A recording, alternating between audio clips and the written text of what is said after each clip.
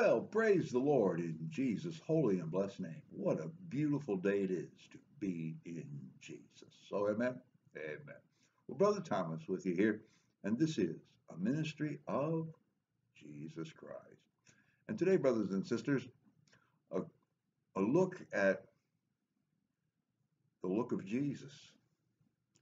What do we mean by that one? Well, how does Jesus see us compared to how we see each other? Find it interesting. And one of the telling events that help us to kind of get a view of that is the calling of Matthew. In Mark's gospel, the calling of Matthew comes as Mark's refers to him as Levi, the son of Alphaeus, or Alphaeus. And Luke's gospel refers to him as the publican, Levi the publican, or the tax collector. Matthew had become a tax collector, not a position that his own people would have appreciated, since the tax collectors were often ruthless, and you became a tax collector by bidding for the job, and the highest bidder got the job. And so the more you could extract tax-wise from the people, the better. And it helped you to line your own pockets as well as collect the taxes. So tax collectors were not well thought of. As a matter of fact, the term pariah dog is attached to the publicans, the tax collectors. And this is how both Mark and Luke refer to him in that way, of being Levi, the son of Alphaeus, and the publican. But in Matthew's gospel, in chapter 9, verse 9 of that chapter, we read this. And Jesus passed forth from thence. He saw a man named Matthew sitting at the receipt of custom. And he saith unto him, Follow me. And he arose and followed him. Matthew records that he didn't see a tax collector, Levi, the son of Alphaeus, or the pariah dog. He saw a man. Imagine sitting at the seat of custom, collecting the taxes, the looks of the crowd of hate and disgust and despise. And in the midst of that crowd, standing there, is this man who looks at Matthew with a look that penetrates. For when Jesus looked at Matthew, he didn't see the pariah dog. He didn't see the publican, the tax collector, the despised, the lowlife, the hated. Jesus saw a man, the man, Matthew. What a look this look must be, that looks through the crowd. Matthew sees this look. Jesus says to him, Follow me. And Matthew gets up and follows Jesus. Such a look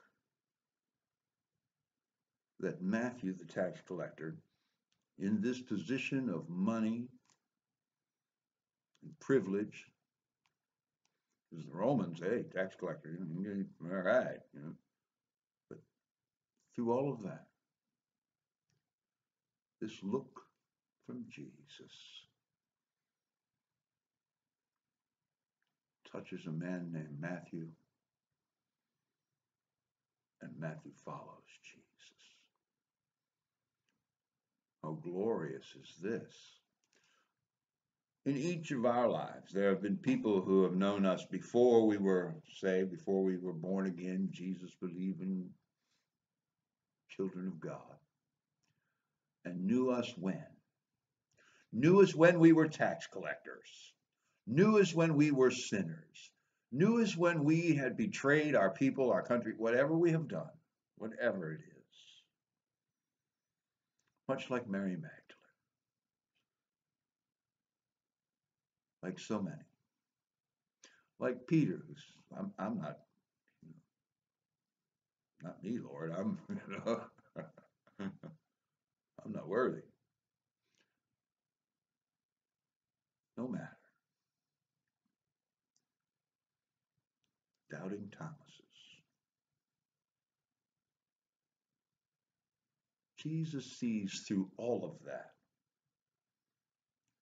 Jesus sees you. You, the person. Oh, he knows your sin. He knows your shortcomings. He knows what there is to know. But through all of that, all of that, Jesus looks at you. This is the glory of God. This is the power of God. This is the love of God. That while we were yet sinners, Christ died for us. His love reaches through the sin, just parts the sin, and sees you. Today, know that as you sit at your seat of custom, wherever it may be, whatever it may be, that through the crowd of faces that surround you every day, there is